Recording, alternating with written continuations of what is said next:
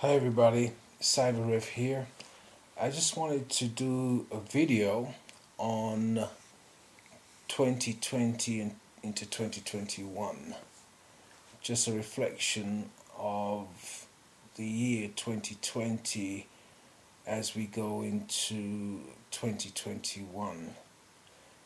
I was actually going to do this video tomorrow, but I'm feeling that some kind of urgency in order to go through 2020 and try to help and explain some of the things that maybe a lot of people are confused about, concerned about, as to what's happened and in general what's happened as far as what the cosmos is doing and universe is doing. How does that relate to all the different experiences that you've had to, and challenges and trials and tribulations that you've had to go through in 2020?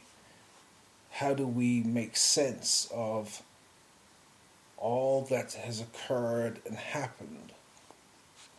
I want to say that from my perspective and how I've spent 2020 is really the year has been about development, spiritual development, mental, mind, soul, spirit development. And that has taken me into, and should have taken you. So I'm showing you how I've traveled, how I've developed, how I've gone through 2020, and see if by what I'm saying helps you to find some correlation or begin to enter into your own journey, your own self-reflection, your own searching within of the real you, the real reason for your existence. Does that make sense? 2020 has not just given us COVID-19, the pandemic, the global pandemic, which has driven most people around the world into confinement, into solitude and silence, into mindfulness, into thoughts, into thinking, into survival, into self-reflection, into stillness, into upheaval, changes, transformation.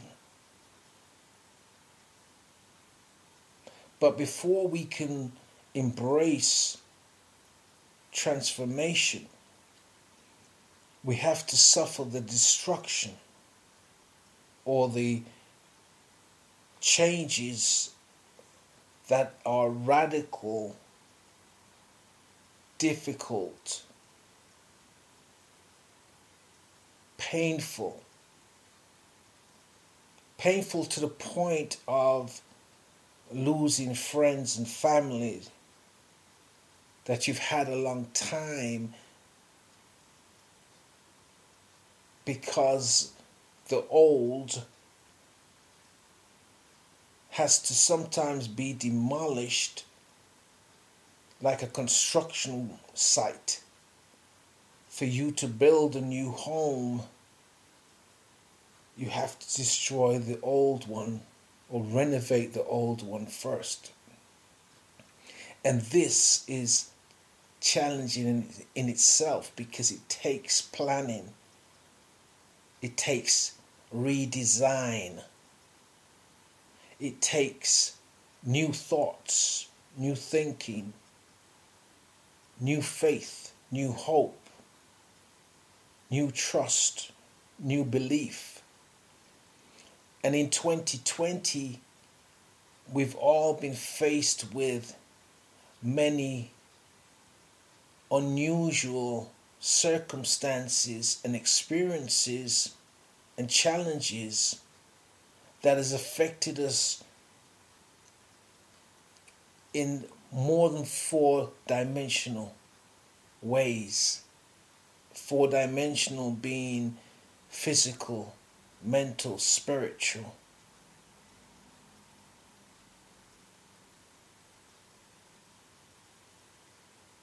And also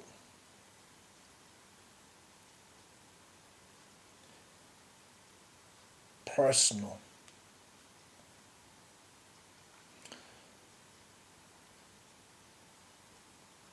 And it has been a personal year because of the solitude, the silence, the mindfulness, almost as if whatever's gone on in the world, all these different things month by month, the result and the end result has always been back to personal. How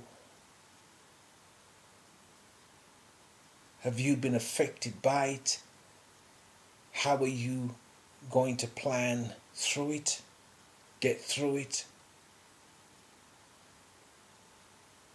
It's been difficult, a very difficult journey, a very difficult experience, regardless of whether you're employed or you're self-employed, whether you're a big corporation or a small operation worldwide.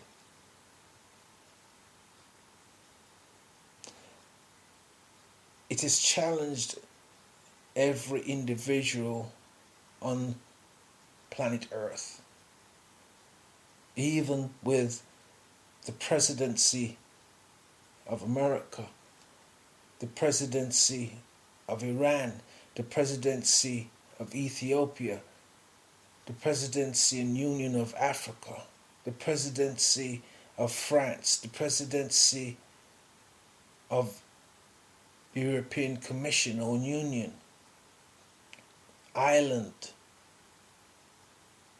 Saudi Arabia, every single country and citizens of every country has been challenged in 2020. Now this phenomenon, this global experience and global challenge, I don't think, and I'm sure if someone rationally thinks about it, is not by accident. It's by design. And when I say by design, I am talking about specifically universal design, cosmos design, cosmic design, which in 2020 you should have been questioning every single thing and self-reflecting over every single thing that you have done or experienced in your life from the point of your first thought as a child, Your self-reflection should have taken you from the first thought of a child all the way up to present day and into your future, what you intend to be, what you intend to do, who are you, why do you do the things you do on a daily basis.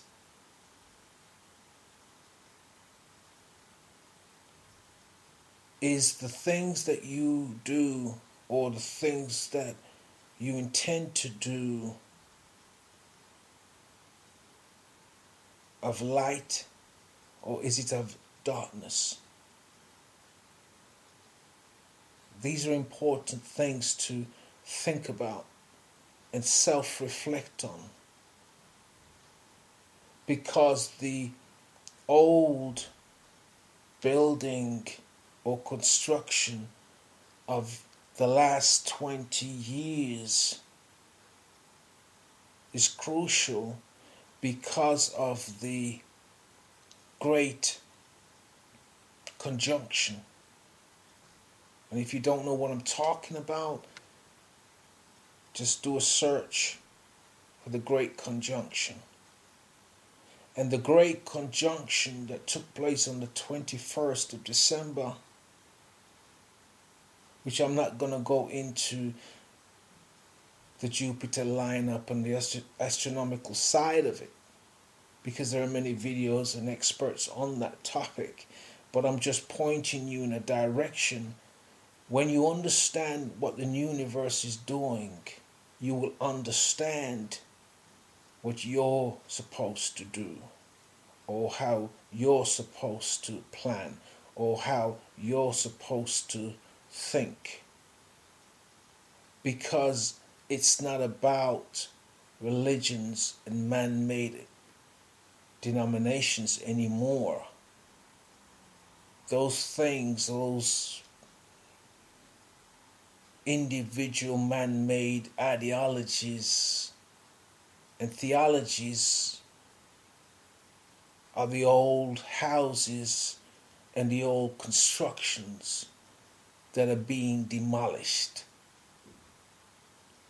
What's happening now is the universe is speaking and declaring it has always been in control, and it is showing the entire world of people who live on earth that it is in control and will stay in control 24/7, as it has always been in control. And now, if you notice how many full moons and eclipses, and now with the great conjunction, the lining up of Jupiter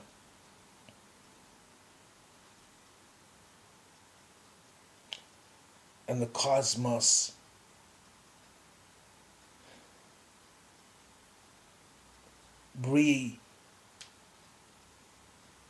readjusting so many things with energy and matter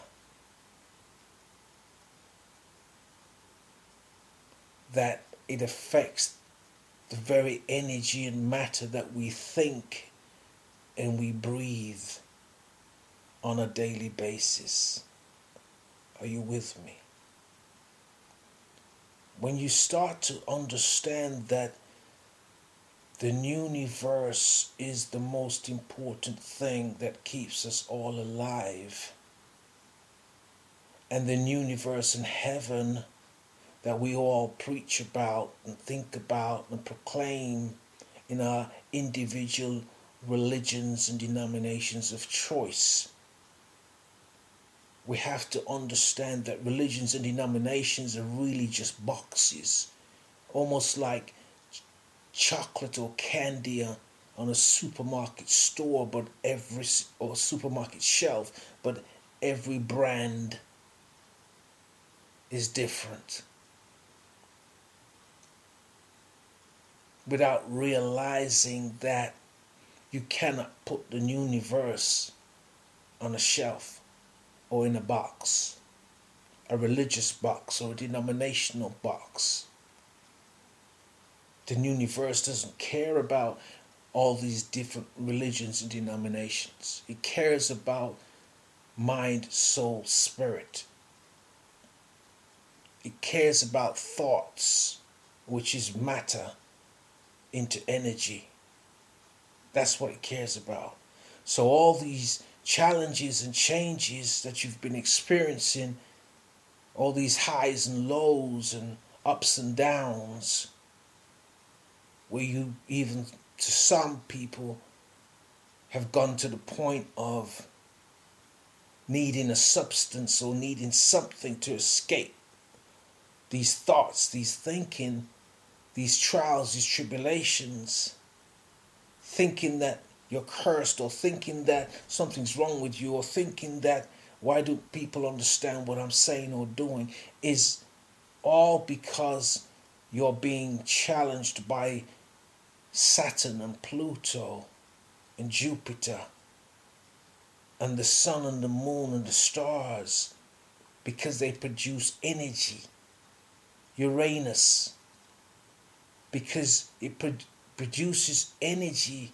All these different planets produce energy, and as they move and circle the sun, we are affected by this energy regardless of whether you want it or not.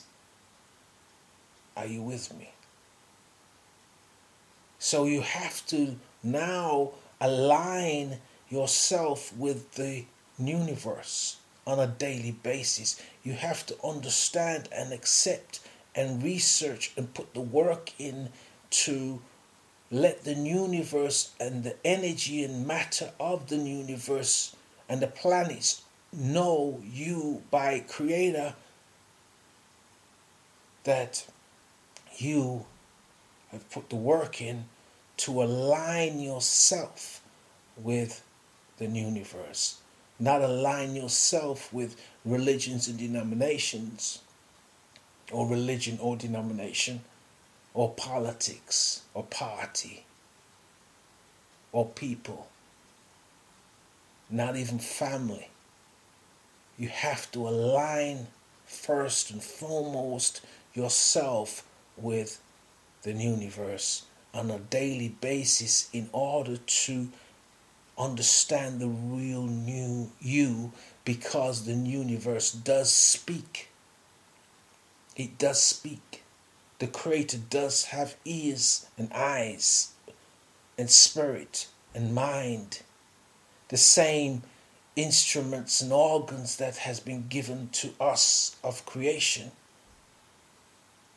Creation possesses these things as communication, universal communication. So one has to use these instruments and organs in the correct way, because we still all have that choice between good and evil. And the universe knows, and the Creator knows, and the universal spirit knows exactly what your soul and spirit and mind and thoughts and thinking is all about. This is why 2020 has been a year of solitude, silence, stillness. Even churches have been closed, religions have been closed, denominations closed for a reason, because the universe and Creator is saying, why get up every day and walk past me as the sky, the moon, the stars, the sun, not S-U-N, not the sun, S-O-N, which is man-made, S-O-N. Are you with me? Why walk past that to go to a building to praise and worship somebody of your choice? that's not making any sense to the universe or to the Creator as Sun, S-U-N, anymore.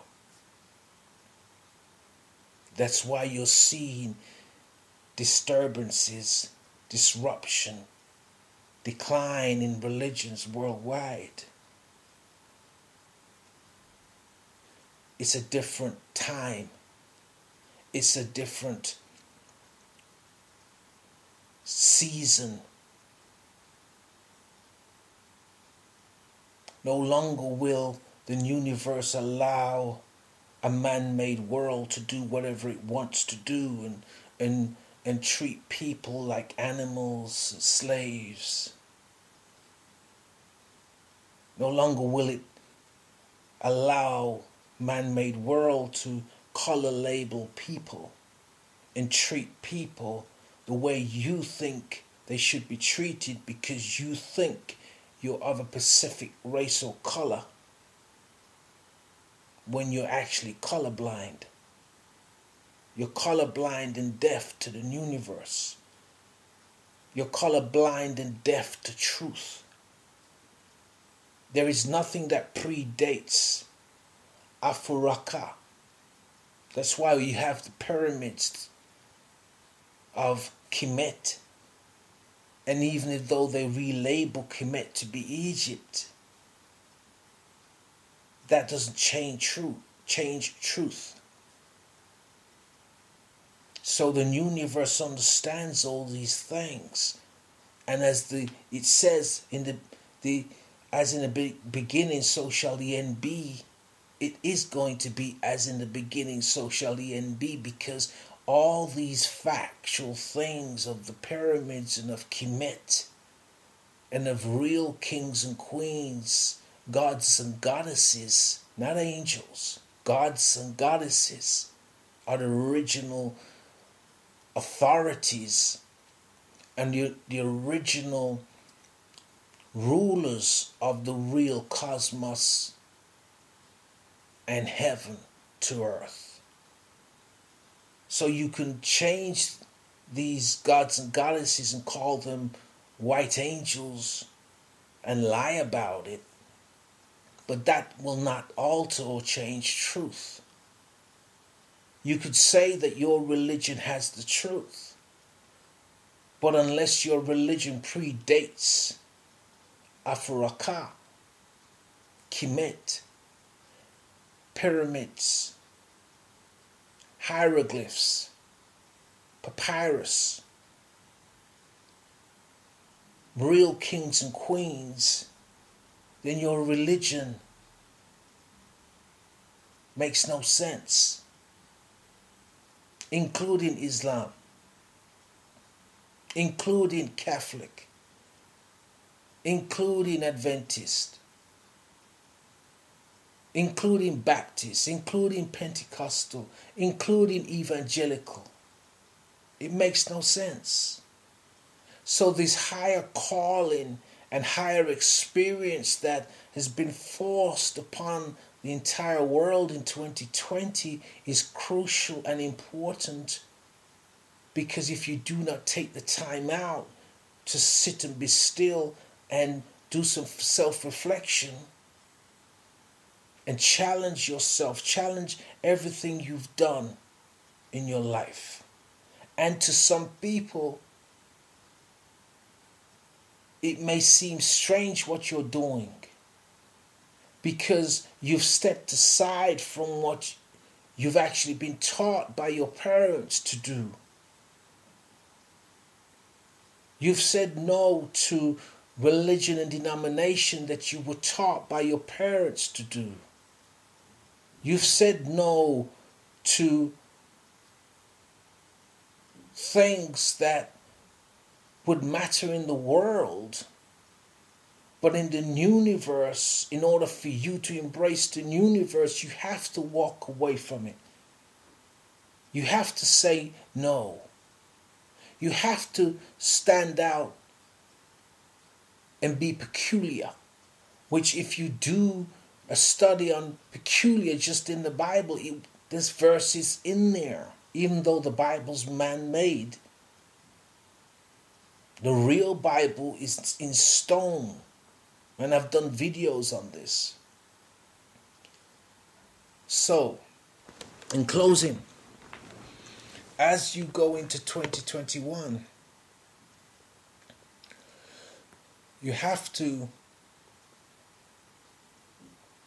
align yourself each day with the universe. You have to align your mind, soul, and spirit with the energy and energies of the universe on a daily basis. Now, this is not easy.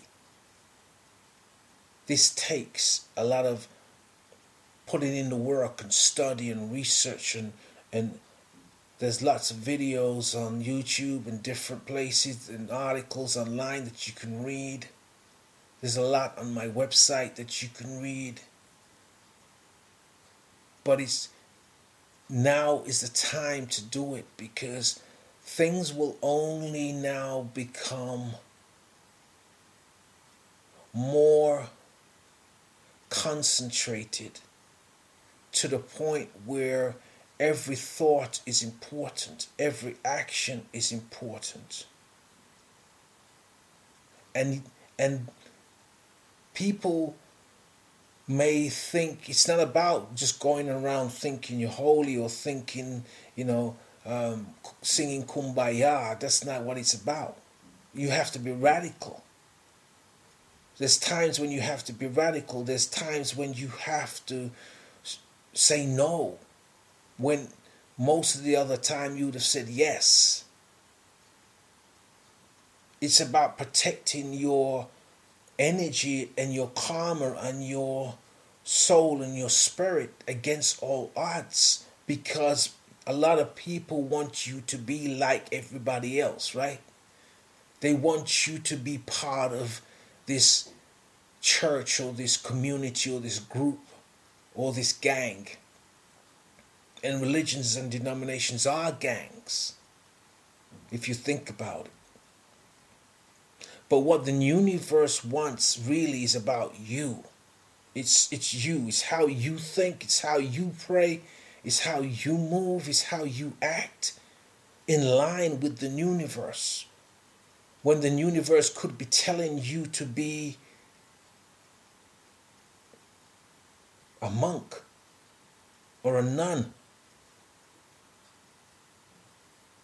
and everybody else is telling you to be a lawyer or a doctor or an attorney or a musician or a rapper or a basketball player.